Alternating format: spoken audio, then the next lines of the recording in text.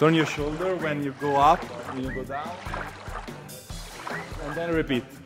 90 degrees, okay. And then repeat.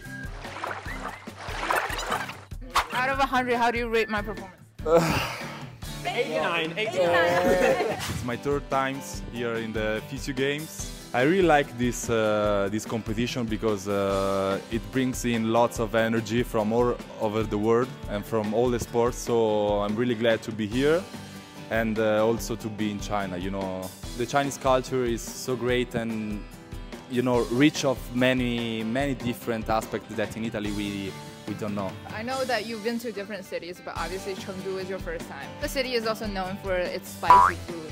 You don't like spicy? Yes, Sichuan. I don't like spicy so much. But Sichuan style is like very spicy food, but they have not so spicy food as well. For example, like pig feet. If you eat that, they have like a special soup. It's really good. Do you want to try it? I would try it. Pig feet. Yeah. Are you okay with that? Yes. I know you guys are both swimmers. What kind of swim do you guys do? Freestyle, 2, 4 and 800 meters. What about you? Yeah, me too, 200 and 400. And we do even the relay together.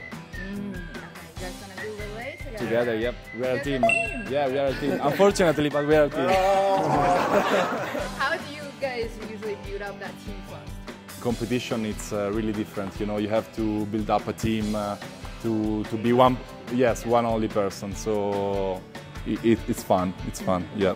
We know that being a swimmer is actually pretty hard. How often do you guys train? Every day. From Monday to Saturday. Wow. Twice a day.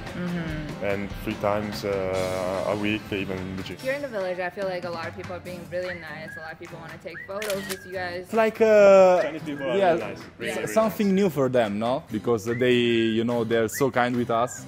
So we have to do the same for them. Ni hao, ma, Ni hao, xie xie. Oh my gosh, that's a 99. Say something more. That's all. No, 99 it's enough. 99 it's enough.